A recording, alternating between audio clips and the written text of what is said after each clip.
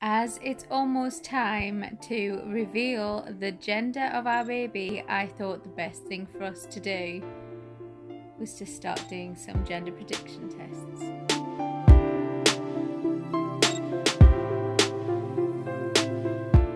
So we're going to start with the baking soda test.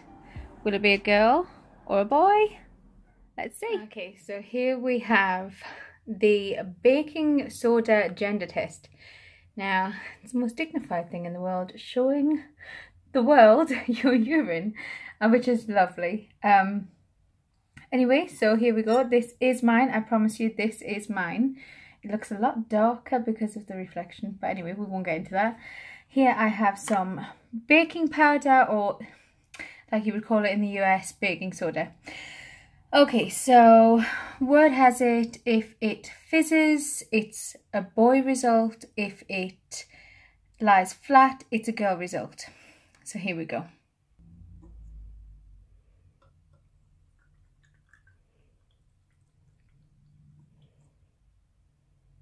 It was awfully dark when you put it in there. Okay, so that is flat. There's not even the tiniest little bit of fizz. So that would make it a girl result. Total girl result. Let's give it a little bit of a mix up here. Nope, still separates.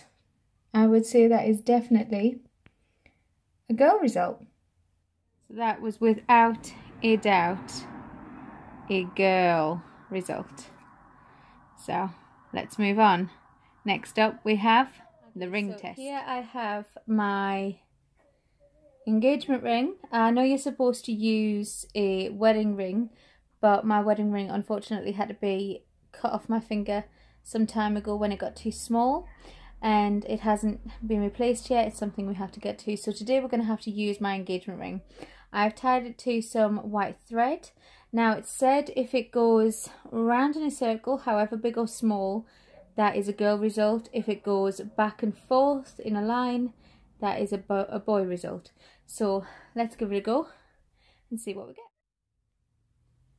Okay, so I have to get it as still as possible. Just not actually as easy as it looks. And just very carefully wait.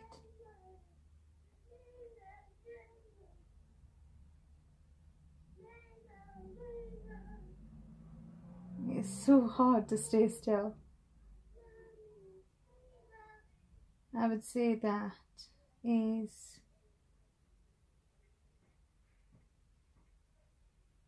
hard to tell.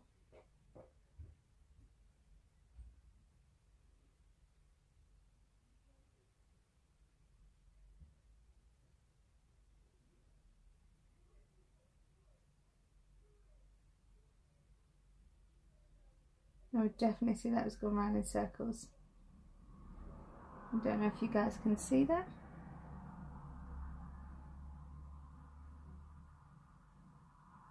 I would definitely see that with circles.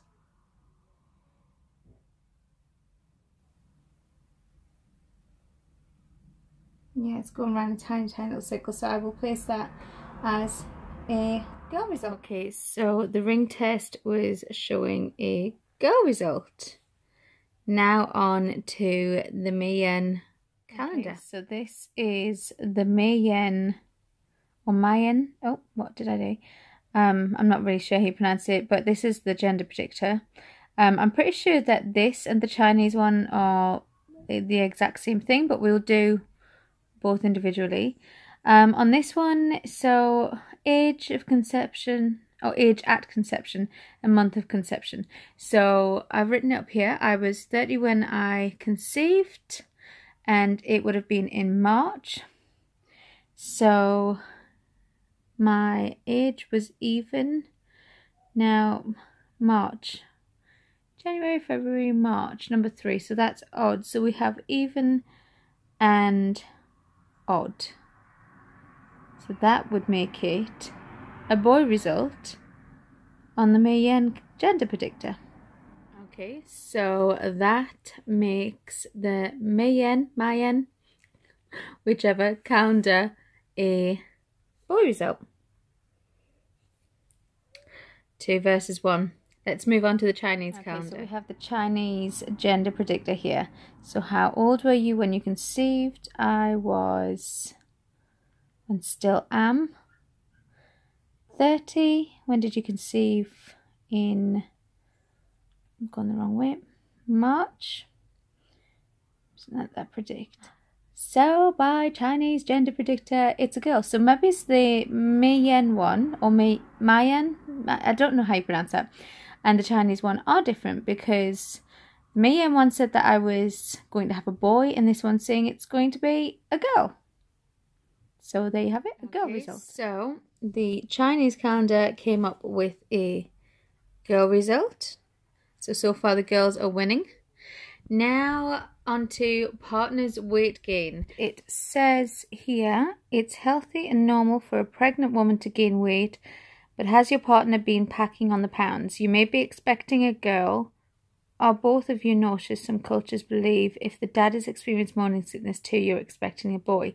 He hasn't experienced any morning sickness, but he has put weight on. So that would make it a girl result. So dad makes it a girl result. So the girls by far are winning with these tests. So we'll see. Now, last but never the least is the kitchen utensil test. So let's get to that. I found this one online. This is see what the kitchen can tell you. Have someone tape a spoon under one chair and a fork under another without you saying which is which. If you sit on the chair with the spoon, you're having a girl. And if it's with the fork, it's a boy. Okay, so I'm going to get Kevin to do that.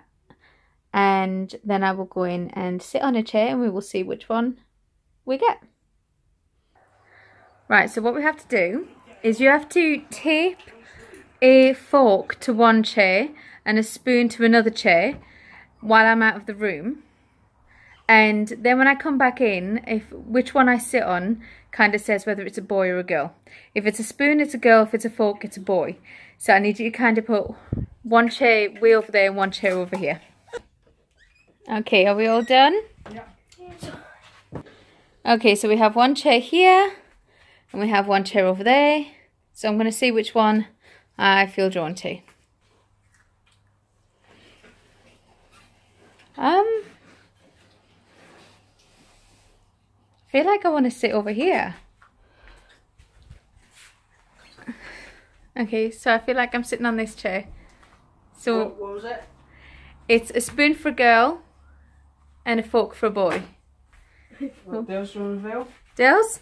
Do you reveal that one? You have a fork. Fork means boy and a spoon means girl. So this was a boy result. That was our last one and that made it a boy result. So for the girls we have 1, 2, 3, 4 points and the boys we have 2. So the girls won them gender prediction tests by far. So now you guys just have to wait and see what it really is in our gender reveal. I hope you liked this video. If you did, then please give it a thumbs up.